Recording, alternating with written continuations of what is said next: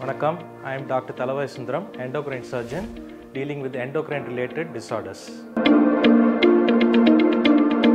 Hypothyroidism. Hypothyroidism is a condition where there is little amount of thyroxine secretion from the thyroid gland. The most common causes, historically it was known to be iodine deficiency. But after the universal iodization program, the incidence of iodine deficiency causing hypothyroidism is reduced, and autoimmune disease has overtaken the causes for hypothyroidism like thyroiditis.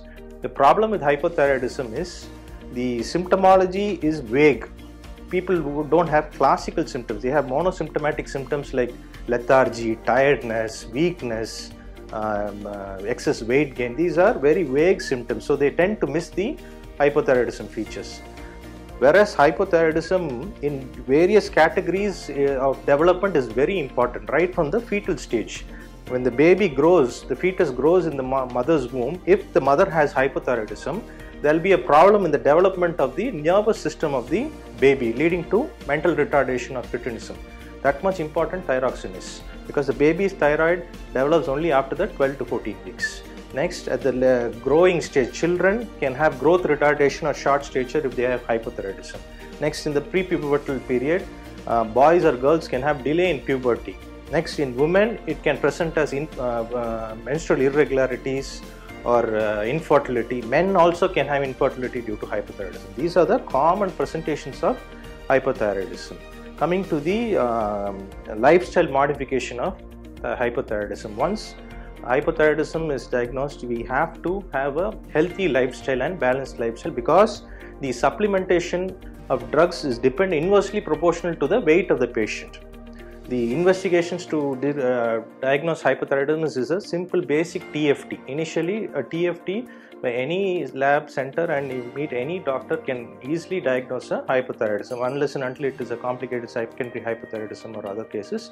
Hypothyroidism is very easy to detect by simple laboratory investigations. Once diagnosed, the next level is treatment. Treatment is nothing but with the synthetic form of thyroxine.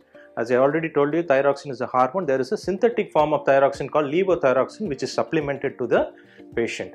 This dose depends on the weight of the patient. So as long as you maintain your weight, the dose requirement will be under check. The more the weight, the more the dosage requirement. So that is very important.